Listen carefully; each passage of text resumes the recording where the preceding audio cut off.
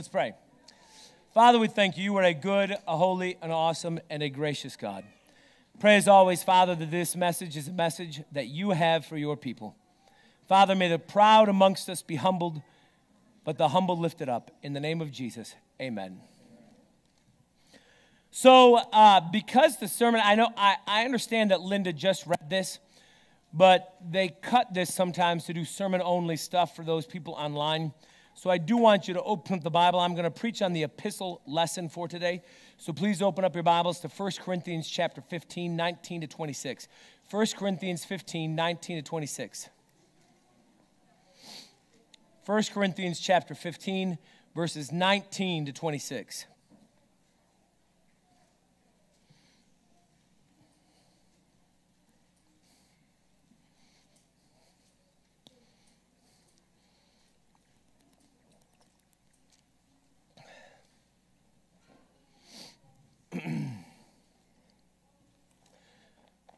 First Corinthians chapter 15, 19 to 26.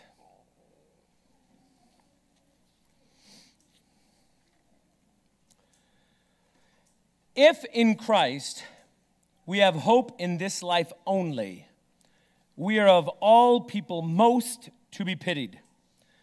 But in fact, Christ has risen from the dead, the firstfruits of those who have fallen asleep. For as by a man came death, by a man has come also the resurrection of the dead. For as in Adam all die, so also in Christ shall all be made alive. But each in his own order. Christ the firstfruits, then at his coming those who belong to Christ. Then comes the end, when he delivers the kingdom to God the Father after destroying every rule and every authority and power. For he must reign until he has put all his enemies under his feet. The last enemy to be destroyed is death. We're going to stop right there. Today is Easter. It is the highest festival of the entire church calendar. A lot of Christians no less, the world does not consider Easter the highest festival.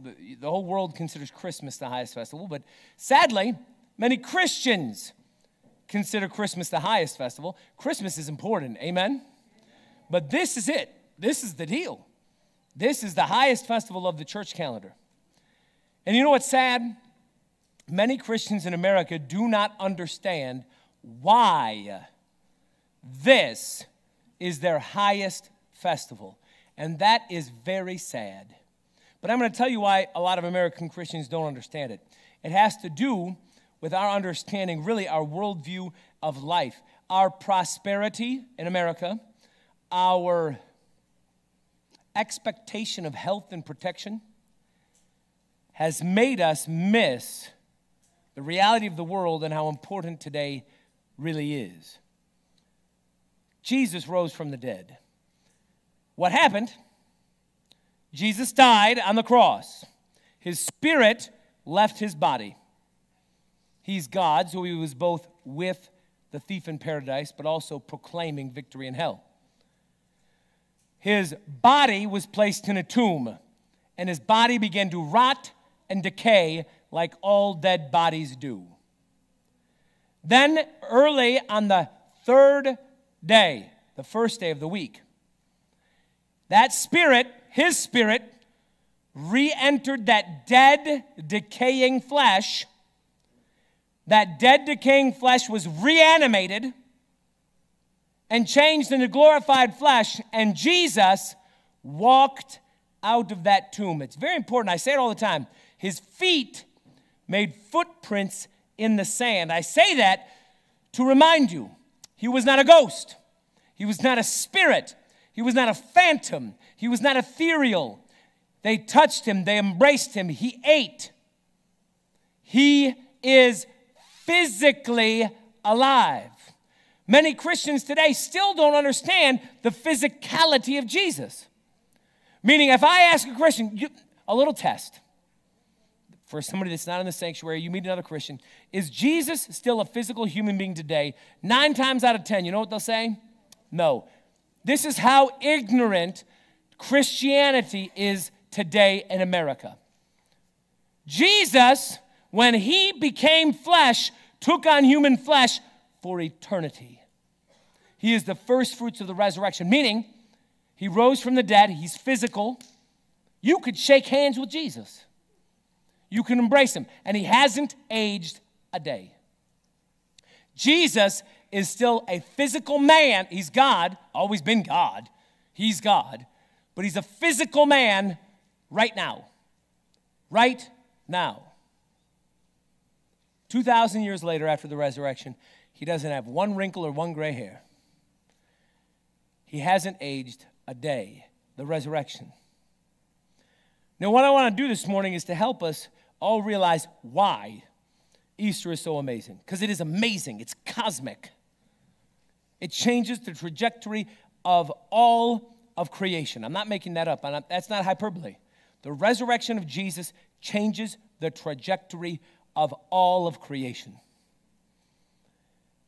It should impact you today. It should impact you the rest of your earthly life. And it should impact you for eternity. That's how important Easter is. All right. We begin with 1 Corinthians 15:19. If in this life only we have hoped in Christ, we are of all people most to be pitied. I've shared this story numerous times. I'm going to do it quickly just as a springboard into a bigger discussion. About 18, 19 years ago, I got invited to a clergy group with clergy from different denominations. What they did was they would take the readings. You know how we have 3 readings every Sunday. They would take the readings. They would look at the readings, and each person each week would do a study on the reading, and then there would be some banter back and forth to try and help different clergy on the message they were going to give to their congregation. Follow? All right. Seems like a good idea. The setup was good. It was fun. But I got invited to the group. And at the group, I quickly found out that I was unique. Shocker. But unique in a different kind of way. Because the clergy started to talk, and it became very apparent very quickly that they didn't believe in the miracles of the Bible. The study was on John 6. John 6, Jesus feeds the 5,000, and he mentions Moses giving manna from heaven. He mentions all this, and that he's the true bread from heaven. So the study was on John 6. Well, the clergy started to talk, and they said Jesus didn't really miraculously feed 5,000 people. He just taught them how to share. Okay. And then when Jesus mentioned manna, the part of the study, another clergy person spoke up and said, wow, it wasn't real bread from heaven. It was probably insect guano. And if you don't know what guano is, that's poop. So for 40 years, they ate poop, according to them. And they began to dismiss the miracles, and they thought that they were so intelligent. Honestly, they were like so highfalutin. Like this was somehow an elite way to look at the scriptures to explain away the miracles. First time at the group, you're supposed to just sit there and listen. I raised my hand. They said, yeah? I said, well, I know I'm new to this group, but I got a question. If we believe that Jesus walked out of a tomb alive after he died, feeding 5,000, walking on water, those are flea bites in comparison to that bad boy. Rising from the dead, that trumps all of them. So if Jesus can rise from the dead, why not just believe he fed 5,000? And a clergyman spoke up and goes, oh, almost like, oh, little boy. You know what I mean? He didn't really rise from the dead. That's just something that they told each other to give them hope in this life. So I said, oh, I'm the only Christian in this group. Now I know you don't really believe Jesus rose from the dead. These were all pastors of churches with people. It's a shocking thing. They almost directly quoted it. If in this life only we've hoped in Christ, we are of all people most to be what? Pitied. But here's the thing.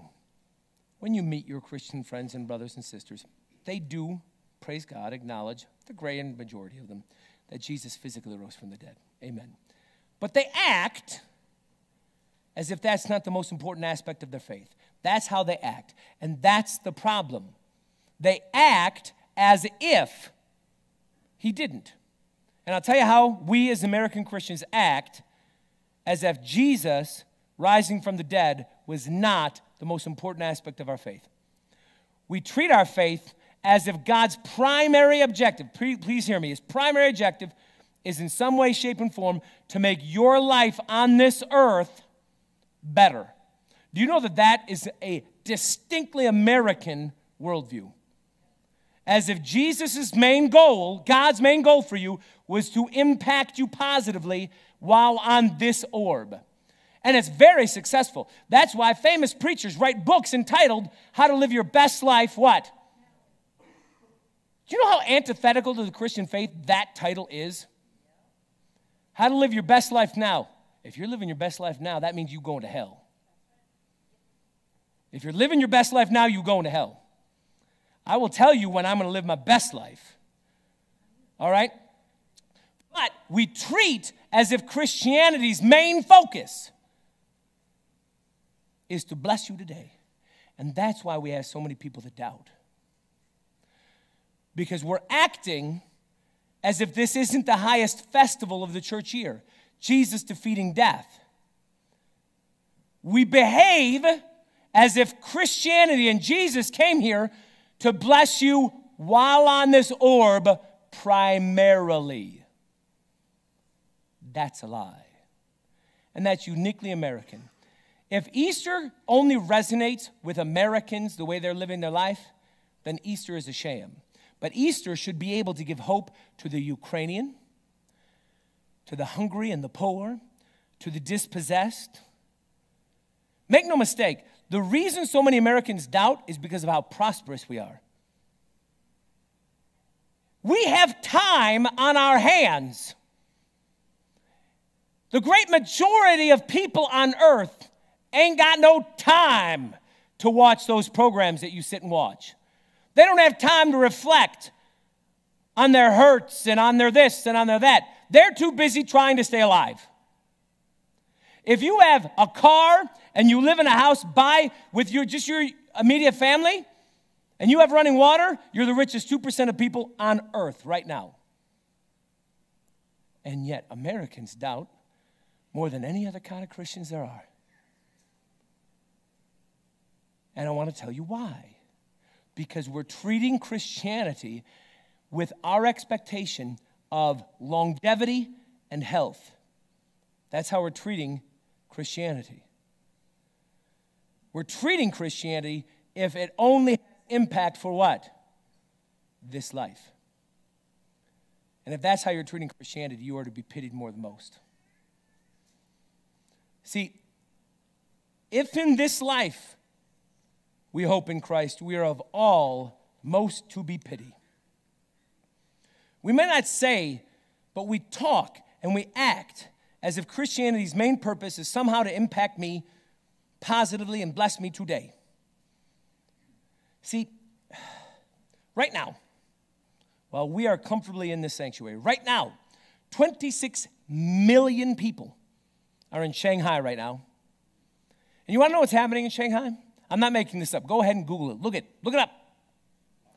All right? In Shanghai, 26 million people. The Communist Party of China has locked them in their apartment buildings. They cannot go outside. One person from each apartment building per day can go out and try and get food for the whole apartment complex. They are with robot dogs. I'm not making this up, man. It's crazy.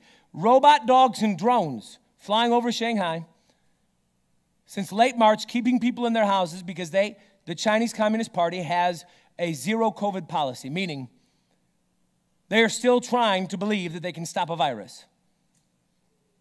So what they're doing is they're starving out and killing their people. There's videos from Shanghai of the people opening up the doors and windows screaming for freedom.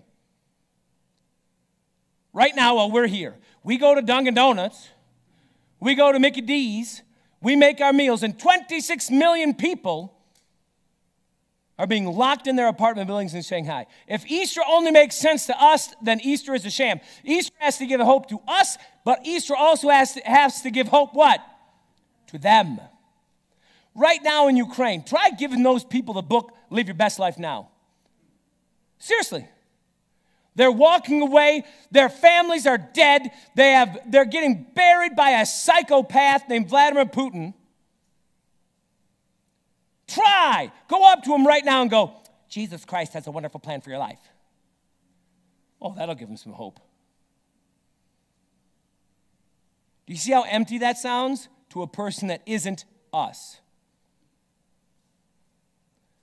The point here is very simple. Easter has to mean something to them, to those in Shanghai, and to you. It has to give hope to everyone, no matter what they're going through, no matter how sick they are, no matter what struggle they're in. Easter must mean something, and it does, and the reason we don't catch it, you know what's shocking to us? We still, no matter what we say, we don't expect death. Only in America do we have this weird expectation that we're all going to be healthy, live long, and die old. Do you know the rest of the world does not experience life that way? Do you know in India, 1.2 billion people, do you know 50% of the population is under 21?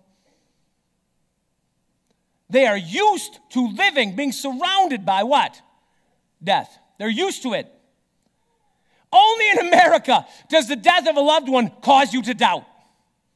That's how prosperous we are, because it shocks our system. In the rest of the world, everybody is expecting what? Death. They live with that expectation. Only in America are we so blessed to say, I'm going to doubt God because someone died. The expectation of a sinful, disgusting world is what? Is death. Just to give you an inkling. You know, 1 million people in the past 2 years died either from or with COVID. I'm not going to get into that debate. Doesn't matter. Let's just say from. It's fine. Not fine. It's terrible. It's tragic. 1 million people are dead in America. 9 million people die a year from hunger or hunger-related issues. That has greatly increased because we locked everything down. They all died. We didn't. But because we locked down, you know, those other people, they all died. Because we didn't feed them. So 9 million people die a year from hunger or hunger-related issues. 65 million people die every single year. Every single year, 65 million people die. 178,000 people die every single day. 178,000 people die every single day. 120 people die every minute. Every single minute on this globe, there's 120 people that die. That means in about 75-minute service, which we're going to have, about 9,000 people on the globe will die while we're sitting here. Somewhere 9,000 people will die. Right now, while I'm talking, there will be death. All right. What that means, and then last but not least, definitely not least, this is how deadly the world is. 73 million people are aborted a year. Now, I want you to look at the second line. 65 million people die of every single cause. Cancer, heart disease, COVID. 65 million people die in a year. 73 million babies die every year. Abortion is not just the leading cause of death. The leading cause of death would mean it's the most. No, there are more abortions every year than there are any other causes of death, all of them combined every single year. Whether it's cancer, heart disease, whatever, 73 million babies die. That means you can double the rest of the statistics because those weren't included. All right. Now, here's another thing. This is how deadly this world is. And I didn't include this, 23 million miscarriages, meaning those are intentional abortions. 23 million miscarriages happen a year. That's how regular death is. 23 million a year. Okay.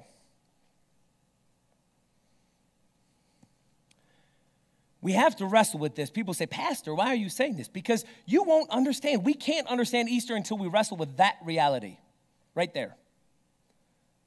How does Easter give hope if we don't wrestle with that reality? All right? We live in a world that is corrupted, and we will die.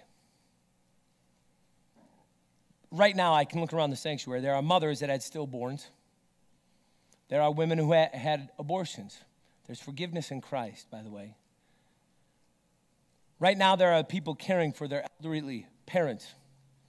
Right now, there's husbands and wives that you're caring for that are in terrible grief and pain. Try handing them the book. Live your best life now. Where's the hope? The hope is first wrestle with that reality. We live in a world of death. Death is tragic, it is painful, it is heartaching. That's why we as Americans don't want to face it. After I wrote this sermon, I was holding Joy that night. My wife and I take turns nightly reading stories to Joy, and I was thinking what life would be like without little Boo. And of course it brings a tear to your eye. It would be heartbreaking. But do you understand that I don't have the right to expect my child to live? You follow what I'm trying to say here? I don't have the right to expect it. This is a world filled with what? Death. That's why we doubt. We expect God to keep us all healthy, wealthy, and wise when we're in a world of death. That's the reality. So of course it's heartbreaking. Of course it's destructive. Of course it's horrible. That's why today is such a good day. Because Jesus beat this problem. He rose from the grave. He's alive. He defeated death. Death is real. The pain of sin is real. There is real tearing, real grief, real pain, real sadness. It's real. I want to share a scripture from Hebrews. So, just as far as death being real. For as by man came death, meaning Adam and Eve sinned, therefore sin brought what? Death. You're a sinner, therefore you should expect what? You want to know, again, only so ignorant. I'm not trying to be mean. It's just, Christians don't even understand that what they deserve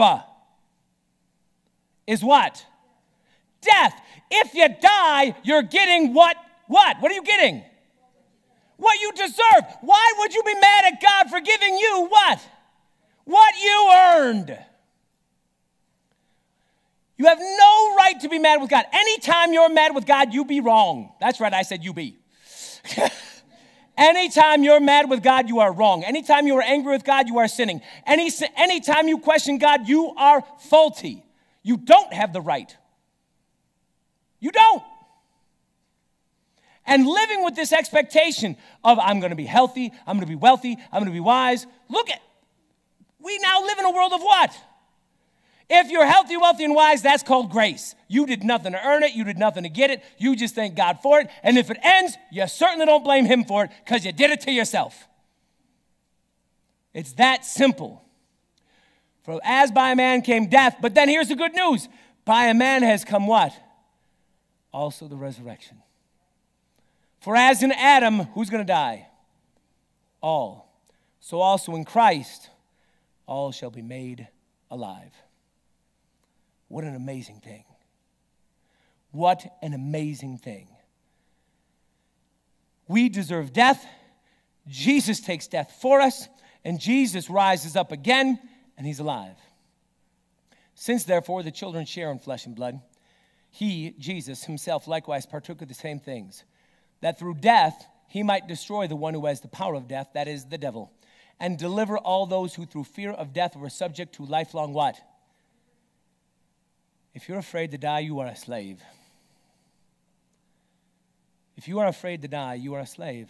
As a matter of fact, what I'll tell you is if you're afraid, you're a slave. Here's the beauty. That must be Jesus. Who is that? Amen. All right. If you're a slave, if you are afraid, you're a slave. Fear has no place in the Christian heart. None. Because Jesus defeated everything that we are to be afraid of. If Jesus says, don't do A, and then you do A, what are you doing? Yeah, okay, thank you, Mary. You're the only one. Let's try it again.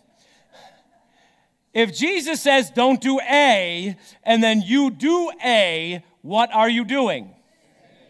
So when Jesus says, do not fear the one who can kill the body, and after that can do nothing, I'll tell you who to fear. Fear the one who can cast both body and soul into hell. Therefore, if you are afraid to die, you are actively sinning. So where does it come from? It comes because we're so used to being okay. Basically, our prosperity and God's blessing has turned us into a bunch of weak, willy-knee doubters. It's crazy.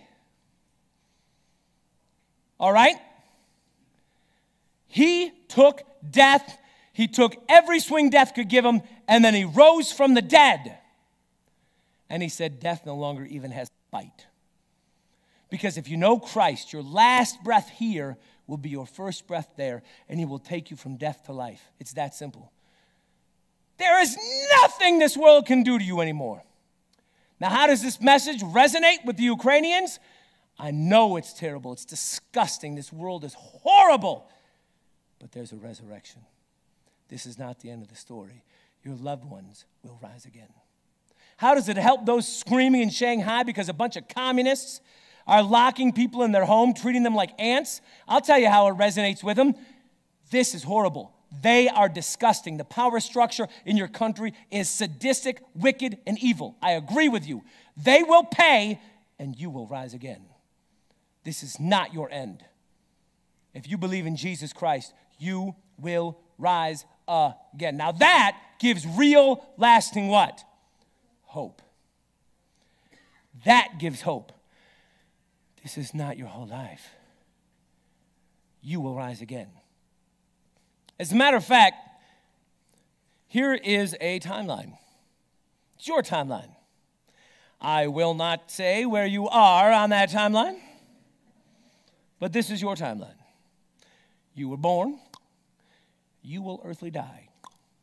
Most of the time, you are worried about your existence in that timeline. I want you to understand something. God spends precious little time worried about your existence in that timeline. You want to know why he spends precious little time thinking about that timeline? Because he sees your life like this. I had to make it that far just so you could see.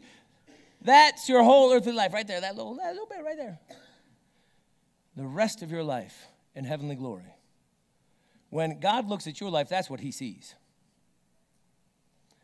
That's what you need to see because of Easter. Because Jesus rose from the dead. So death is a flea bite. Seriously. Ain't nothing but a thing. That's a fact. To the Christian, death is nothing to be afraid of. Do you have any idea how liberating that should be for us? That doesn't mean, I don't have Kool-Aid up here that you all gonna die, all right? That doesn't mean we hasten death. That doesn't mean we like death. What did I already say about death? What is it? It's tragic, it's terrible, it's heartbreaking, it's heart-wrenching, okay? Got it, understand. But there is the hope in Christ. There is the hope in Christ that everyone has. My brother, my best friend, died last year. Do you know if it wasn't for Jesus, what a tragic mess that would be? But I know that my brother knew Jesus Christ, therefore, yeah. I need a new spades partner. Ignore me, all right. I need a new space partner. I need somebody to laugh with. Got it. Understood. It's tragic and it's terrible. He's my only sibling. Miss my brother. I got it. But I'll tell you what I didn't do. When I got the phone call that my brother died, and it was out of the blue, it wasn't some prolonged illness, I didn't spend time going, God! Why would I be mad at him? Because when my brother died, now this is going to sound harsh, he got precisely what? What he deserved. And then he's going to rise again and get the grace of God. It's that simple. So on that day that my brother died, Jesus Christ took him from death to life. And I will see my brother again. What an amazing thing. So, how does Easter impact me today? Yes, there is death, but there is a resurrection. Yes, there is war, but there is a resurrection. Yes, there is sickness, but there is a resurrection. See, it's only because we live in such a protective bubble that we have not been forced to deal with what? With death. But it's real, and it's coming for you. But you don't have to be afraid of it. Because today happened, and Jesus is alive. And it means the same thing to a Christian in India, in Shanghai, in Iraq, in Afghanistan, in Canada, in America, all around the world. They're saying Christ is risen. He is risen indeed. Hallelujah. Death no longer holds us. It no longer has a sting. That's the hope of Easter. So knowing that there is a resurrected Christ, and therefore knowing I too will rise again and live on a new heaven and a new earth forever. That's what we know because of today. What that does is it frees me from fear today. What can the world do to me? You know the worst thing the world can do to you is send you to heaven? The worst thing the world can do to you is send you to heaven. Okay. That's the worst thing you can do. Send me to heaven. When you look at it that way, all of a sudden, death what? Loses its sting. It's the worst thing they can do. Send me to heaven. Okay, yeah, I get to go to heaven. My bad. All right, so being free, that's what I'm saying. That's freedom. What can the world do to me? It can send me to heaven. What that does is frees me to love the day. You want to know why this world has gotten so unloving? Because it's gotten so selfish. Everybody is trying to protect themselves. Nobody is trying to protect their neighbor.